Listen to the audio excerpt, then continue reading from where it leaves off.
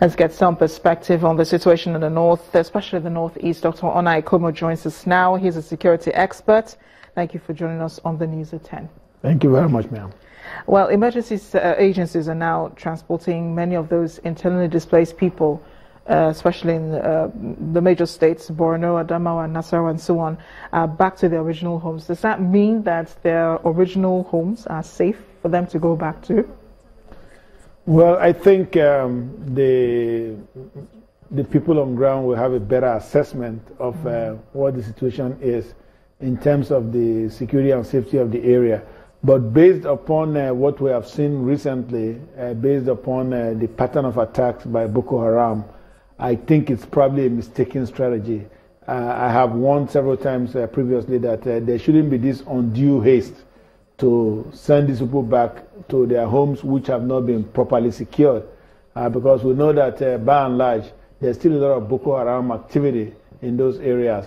In the Madagali local government, that's northern Adamawa, in northern Borno, like Kukawa local government, where you have Ran, where the Air Force, the report you just gave, the Air Force investigation is ongoing.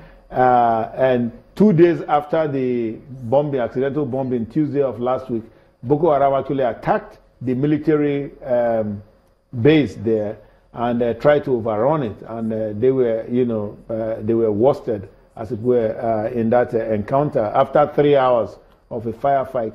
So if they are able to sustain several hours of firefight, and we've seen the attack on University of Maiduguri mosque where that Professor Ali Umani was killed. I mean, there are too many attacks right now. So I don't believe that it is pacified enough. The area has been pacified adequately for these IDPs to go back. Now, I know the problem. The problem is that, taking care of them in these camps. And there have been reports that, some of the items and, supplies are being diverted. Well, those are things that will happen anyway, because the problem here is governance of IDP camps. I don't think we've spent enough cerebral capital on trying to figure out how to properly govern IDP camps. And I think that is something that the Presidential Task Force on the Victims Fund, whatever it is, VCFI, those are the kinds of things they are supposed to be doing. All the groups that they are being set up, even the international aid agencies, there should be a meeting of minds on how to properly govern these IDP camps such that these kinds of abuses don't happen, or even the other ones, reports of physical attacks or sexual attacks against IDP indigenes. I think the problem here is the government is being overwhelmed, the state government in this case, like Borno State government, is being overwhelmed by the huge number of persons in IDP camps. They want to discharge them and go home, but their homes are not safe enough. And so you are, kind of sending them back for slaughter, unfortunately. But isn't there supposed to be a process, to doing this? Even if you have to send them home, or if you have to send them to somewhere considered safer, isn't there supposed to be a process to do this? Or there should be some guarantees. In fact, most of the IDP say they don't want to go home, that their homes are not safe.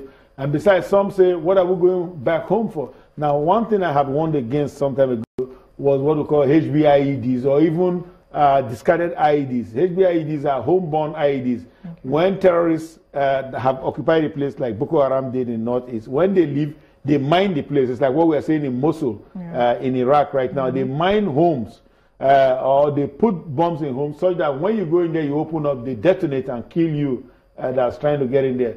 And you need to have the military and the EOD, police EOD department, go in there and render these homes safe.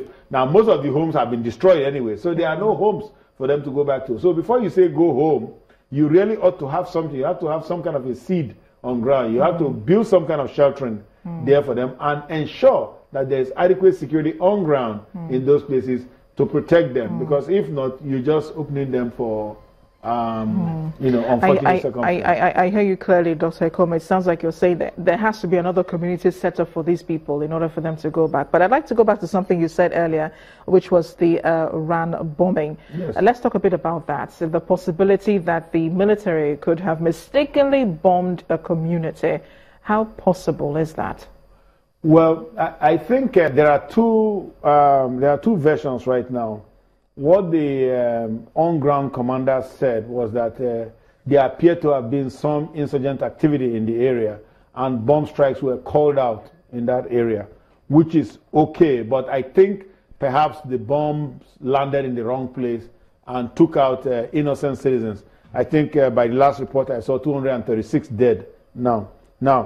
But there's another version which says that it was just a misfire on the part of the pilot.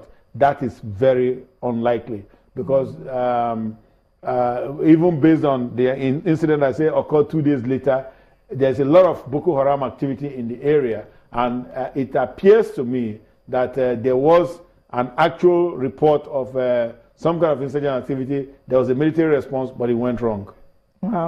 I guess we'll have to leave it to the military to do their findings. They say they're in Borno State now, so we'll wait for that report. Thank you so much, Dr. Ikomo, once again, for joining us on the News at 10.